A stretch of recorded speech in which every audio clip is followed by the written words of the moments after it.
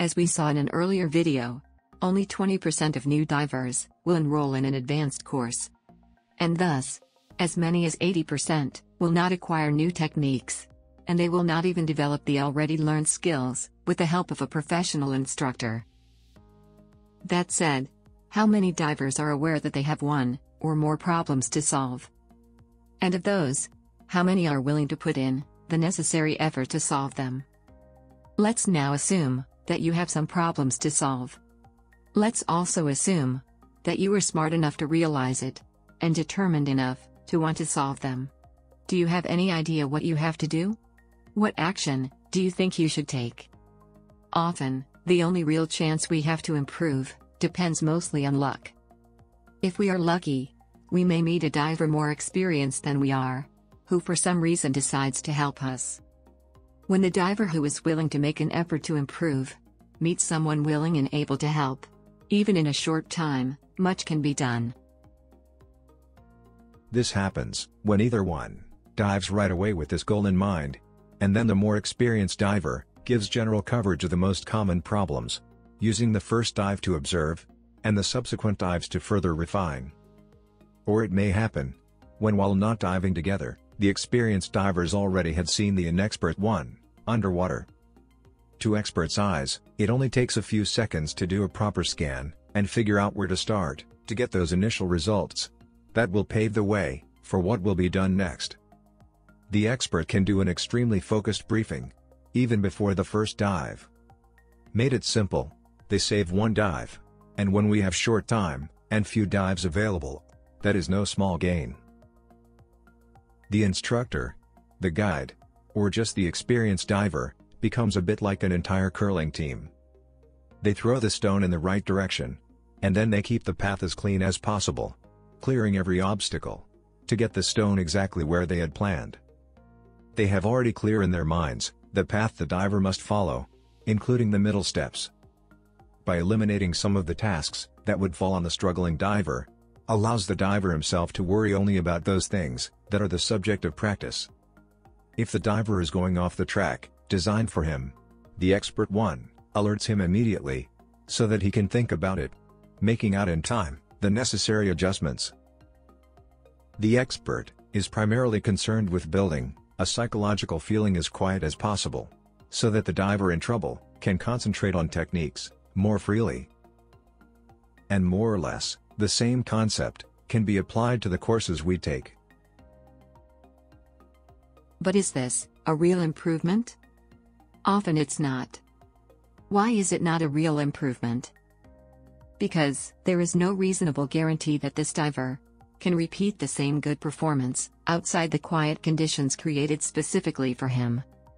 And to be even more specific, there is no guarantee that this diver could repeat the stressful good performance in any reasonable dive situation he might encounter. And perhaps this is what has already happened to some of us. We have well performed during the quiet and reassuring atmosphere of the course, only to find ourselves somehow struggling outside the course itself. How do we get improvement? To get an improvement requires knowing how that specific skill we want to improve should be performed, and repeating it a sufficient number of times until we have mastered it. Logical and simple as it is. The various types of problems and mistakes are often interconnected, but the most difficult to solve are always those related to stress and fear. How do we achieve improvements when stress and fear are the problems? In this case, we can use an adept, a technique used by athletes practicing gymnastics or body weight workout, but certainly in use in many other contexts. The performances that these athletes learn to do are among the most difficult from a technical point of view, and the most exhausting from a physical point of view, and they require a progression that can lead to a level of performance precluded to the vast majority of us. For example, suppose we want to perform our first pistol squat, which is a single leg squat. For coordination, balance, and strength, what may seem like an easy exercise is often impossible to perform on the first go, even for athletes already trained in other disciplines. What we need to do our first pistol squat is to identify what the propedeutic exercises are. Those exercises are somewhat simpler, but develop a quality that is transferable to the final exercise we want to do. For example, this picture shows an athlete performing a pistol squat. On the other hand, this second pic shows another athlete, probably not yet able to perform it, performing a propedeutic exercise, taking advantage of an aid that makes the exercise achievable. In this way, he can develop the strength and balance that will lead him to perform the next propedeutic exercise, and so on until he can perform the full exercise without any external aid. To use this approach to our advantage, it is necessary to know what the propedeutic exercises are for that specific exercise that we want to improve. But the real secret is to decide which is the propedeutic exercise from which to start our progression, because our ego, our status game, might push us to start from a step that is too advanced for us, compromising the whole process. Let's translate this into something useful for divers. The propedeutic exercise we choose should cause a level of stress that allows us to practice the necessary technique. By practicing the necessary technique, we should build the technical and psychological base. And when we master this level, we are ready to move to the next step. For example, if we tend to perform the recovery regulator too quickly, the risk is that we may forget a crucial step. The reason why we act so fast could be that we are afraid of running out of gas before we are ready to breathe in from the recovered regulator. In this case, we could work on two sides. Extend the time we can remain without breathing in, and on the other hand, decrease the time we need to recover the regulator, respecting of course the right technique. Both options should be explored, and the second one can be safely practiced by continuing to breathe from one regulator, eliminating the fear of running out of gas, and recovering the other. We can repeat this exercise several times in a row, while keeping the stress level at a level that allows us to focus on the technique. When we have made the recovery technique our own, we will be ready for the next step. And to be even more practical, we could include this, and everything else we would need to improve, in a simple procedure, consisting of a few easy steps. And again, this procedure would be nothing new, because it is already widely used in many other areas, some far more complicated than recreational diving. But then, if everything is so simple and logical, what prevents our improvement? There are at least a couple of factors that prevent our improvement. The first is time, understood as both the little amount of time we can spend underwater and the huge amount of time that can elapse between our dives. Sometimes days, more easily weeks, but often months. We have little time to learn, and plenty of time to forget what we had learned. Like on a seesaw, technique and confidence gained, rise, and then fall down again.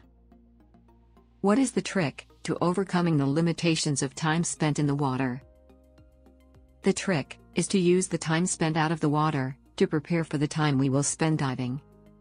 Also, this is a technique used successfully in many other fields, and an extremely powerful technique that can positively change the course of an entire diving career. This prodigious technique, as much as anything else, can be impeded by the second factor that can prevent all our improvement. By far, the most difficult problem to solve, and one that has blocked a large number of divers. We are talking about laziness. Dozens, if not hundreds of studies conducted over the years, have certified this truth. We are a lazy species that struggles to commit beyond a certain limit, and like water, our element, whenever possible we tend to choose the easy path, even if it's not the best one. And again, there are no tricks.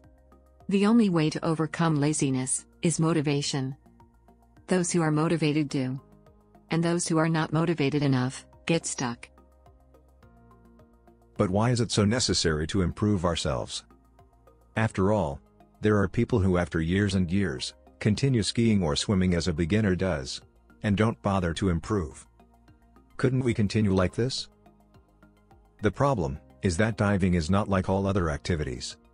Indeed, among the various activities we can do, there are very few that confront us with so many obstacles. Just as, there are very few that can reward us like diving. The risk of not improving is that by remaining slaves of stress and technical limitations, we may never get to enjoy it to the fullest. Or we could even stop diving. Not by our free choice, but forced by our limitations. And of course, bad skiing techniques, as well as bad swimming and diving ones, can affect even our safety. Thank you for watching this video, and take a look at its description for the link to the next episode of this series.